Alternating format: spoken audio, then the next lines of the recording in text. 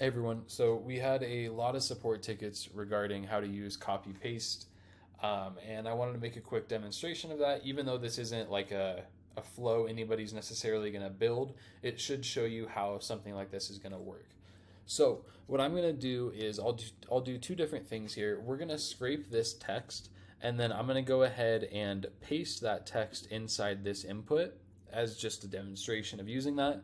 And then we're also going to go to, let's say, google.com afterwards and paste our search there too. So let's jump into the app. Okay, so if I go ahead and recapture my build here, I'm going to use the guided mode, and we are going to be starting on taskmagic.com/howto.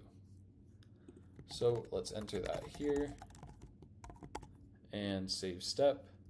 And then let's record a scrape text or scrape single, as this is us grabbing one small thing from the page. Instead of us wanting to scrape like a list of followers or a list of people, this is if we want to grab one single thing. Let's say their name, the follower count, their bio, whatever we want to do.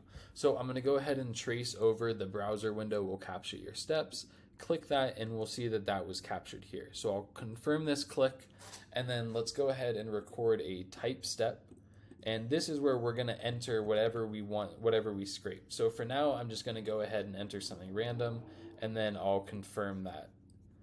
Then after confirming it, we can go ahead and make this our variable. Now, the example that I have here, I have a Google Sheet connected. You probably don't. So ignore if you don't have these variables. You'll probably only see the at step 2.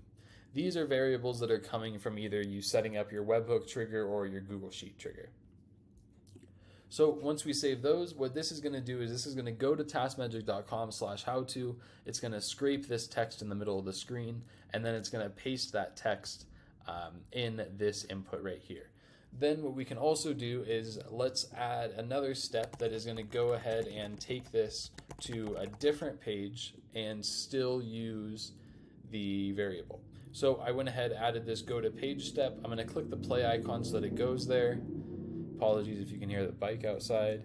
And then we're going to record another type step in this input, just whatever we want. And we will replace this with the same thing. So there's no change if we wanted to use it on a different website. It's still the same exact thing. I'll go ahead and play this just so you guys can see how this works. It's going to first go to taskmagic.com/howto. Then it's going to scrape whatever we selected on the page. And then wherever we use that at step 2 is where it's going to put what we scraped. So we'll see here it's going to trace the text that I captured there.